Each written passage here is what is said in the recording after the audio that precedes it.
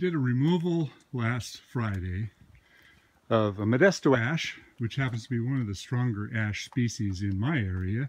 Now there's lots and lots of different ash trees, and some are stronger, some are weaker, and it's all about the grain pattern.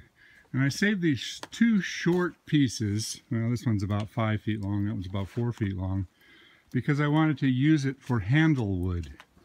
I make a lot of my own handles for my axes and tools, and it's partly because, well, A, I like a wooden handle. B, I have a really hard time finding a store-bought handle that really knows how to follow the grain. You know, if you go back in ancient times, 100 years or more, I don't know how ancient that is, but farmers used to make their own axe handles. They'd buy the head and they'd make their own handle.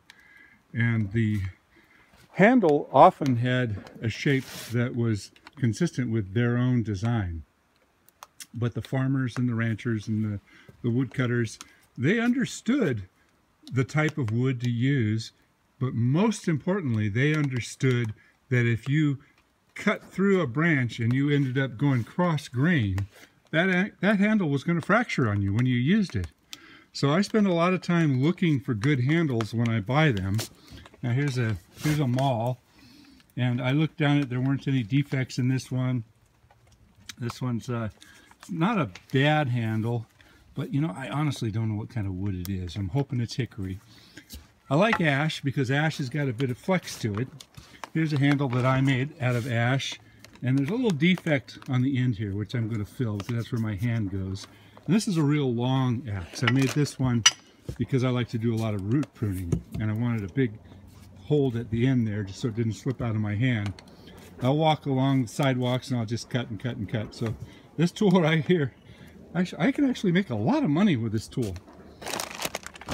But when you're dealing with the wood, if you saw through it, then you've more than likely you're going to cut through the grain and create weaknesses. So in days of old, they would always split out their boards, and when you split it out, it would follow the grain.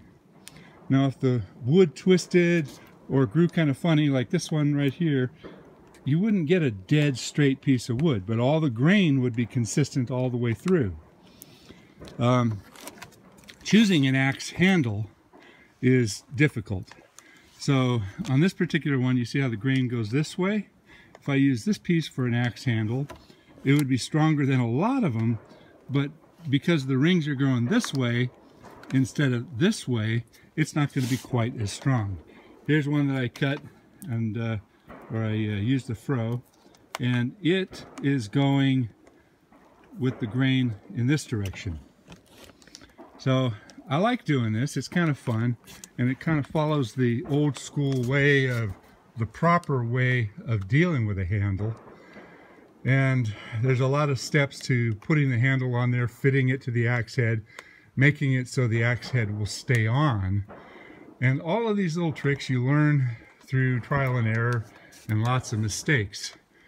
There's also some unusual shapes, like some of these froes, not froes, but adzes here. You can see that the handle has got a real irregular shape and a square head at the end, a rectangular head that's got to fit through here, and it tapers. So you fit this handle all the way through and it locks in place. The same with this one right here.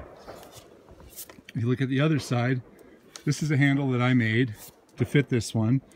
Kind of chipped it out a little bit at the end, but it's easy to remove. You can take it and just bang it once and it comes apart. And you put it back together and it can't come all the way out. So that's kind of an odd shape that's really hard to find.